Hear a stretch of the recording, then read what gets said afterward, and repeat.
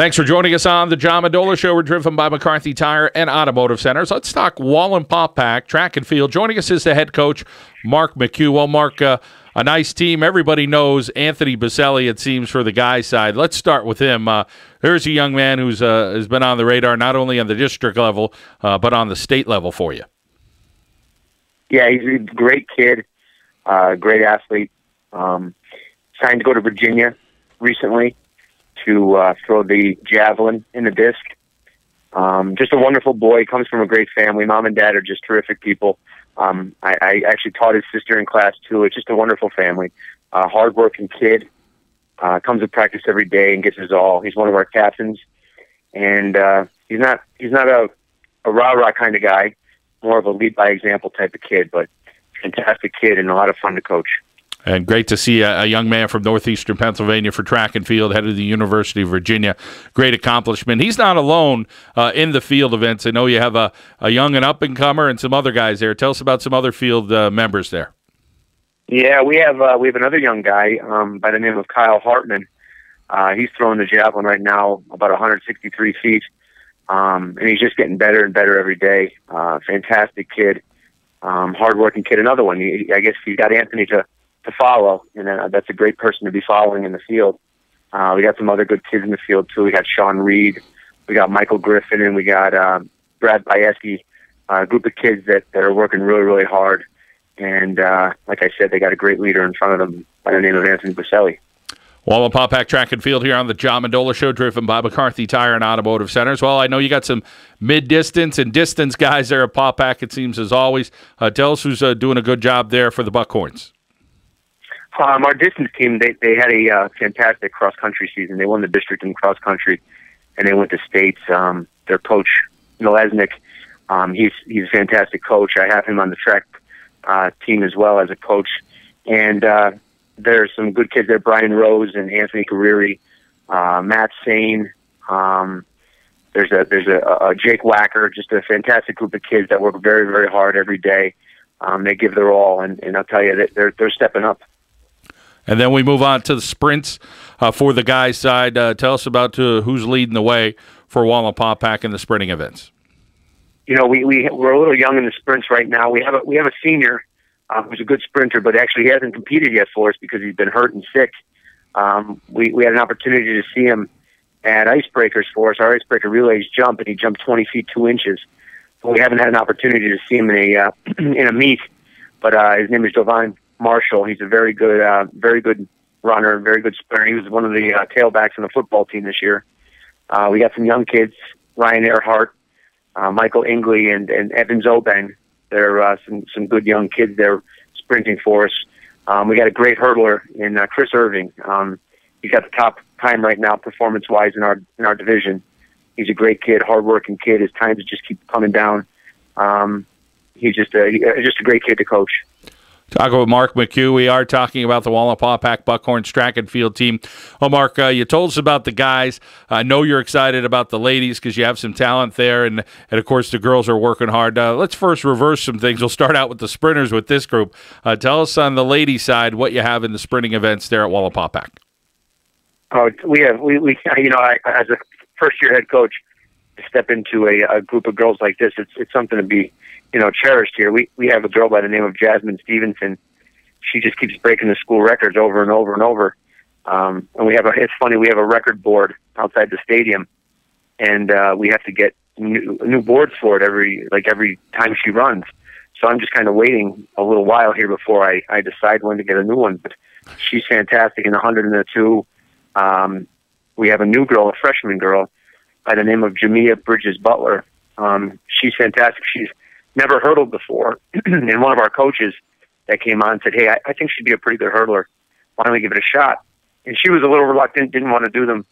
And then she's been running them, and she's just been doing a fantastic job. She has the top time in the girls' 100 hurdles. She's just fantastic. She's also a great sprinter as well in the 100. She runs the one of the legs of the 4x1 that broke Icebreaker's record, actually, that stood for about 12 years. And she's just doing a fantastic job. She's also the longest. She has the longest jump in the long jump for us as well, and in the league as well. She's doing a great job, about 17 feet right now. Great kid to coach, and I think once she gets some confidence too, the sky's the limit for her. We have another girl, a junior by the name of Gretchen Hiller, hardworking girl. She's right behind Jasmine Stevenson, always in the 100 and the 200. Hardworking, very good runner. She's just a great kid to have in the sprints as well. And we have some young kids there too. We have a Fantasia Culing. We have some Maddie Spinelli. We have some really young kids that are good and up and coming. Wallenpaupack Track and Field here on the John Mendola Show. We are driven by McCarthy Tire and Automotive Centers, locations in Wilkes-Barre, Scranton, Kingston, Hazleton, and Williamsport. Well, as we move along here, Mark, let's head to the middle distance and distance events for the ladies. Tell us about some of the young ladies that are doing a good job this year for you. As we're young in the season, everybody's kind of been stuck indoors for the most part. But, hey, everybody's got to hit it hard because the season flies by. Absolutely. We have some middle distance. We have a girl by the name of Hope Becker. She's one of those tweeners. She runs the 300 hurdles. She's never run the hurdles before. She runs 300 hurdles this year. Put her in those, and she's actually got a top time in that. And she's also an 800 runner and a 400 runner. And she just got on our 4x1 relay team and jumped in there as well. Great leader. She's a captain. Great leader. She's just a great girl to coach. A lot of fun. We have another girl by the name of Emily Martone. She's a 400 runner and an 800 runner. She's a member of our school record in the 4x4 and the 4x8. Same as Hope Decker. They're both on that team. They're just great girls to be around, hard-working kids, just fantastic leaders, both captains. We have another girl by the name of Deirdre Schmidt, another great hard-working kid. She's a 4-8 runner as well. Actually runs the mile, too, for us. Then we have another girl by the name of Alyssa LaFave, another young kid. She's a sophomore. She had top time in the mile right now. She's very good in the 800. She's also one of our legs in the 4x4. She's just a great all-around kid and just a great runner. We have another girl by the name of Svetlana Martinik. She's the kind of kid. It's funny, John. We put her in the 100 hurdles once. She runs the 800. She's run the 3200. She's run the 1600. Anything we put her in, I'm sure she could qualify for districts. And she's just a hard-working kid, great kid. And when she's not running on the track, we walk in the weight room and she's lifting weights. She's just such a great kid to have around. We went to the indoor. We were in the indoor league this year, and we went in and she came up to me and said, "Hey, do you mind if I run the 55 hurdles?" I said, "Solana, that's fine if you want to." And in the same event, at the same day, she ran the 3200. Wow! So that just shows you what kind of a kid she is. And yeah, we have a girl in the 3200 named Julia Hessling. She's a real hardworking kid, running. I mean, every day, whenever you see her, she's running. That's all she does is run. Hardworking, great kid. Comes from a great family. Our girls' side, I'll tell you, our girls' side, we have some great kids. We have a new girl that just came out for the team actually like a week into the season. She was on the softball team, and then she decided that she wanted to do track and field.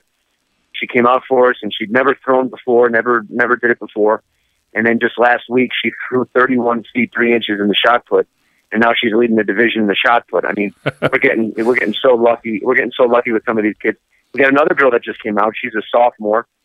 She's really good friends with Alyssa. Basketball player, was the starting center for the team this year that went to the district championship. Her name is Molly Jansko. She came out for the team, said, "I'm going to give high jump a shot." Well, against Scranton this past week, she jumped 5 feet and is in the lead for the division as well in the high jump. So, we're just getting some great kids coming out for the team and just hardworking kids.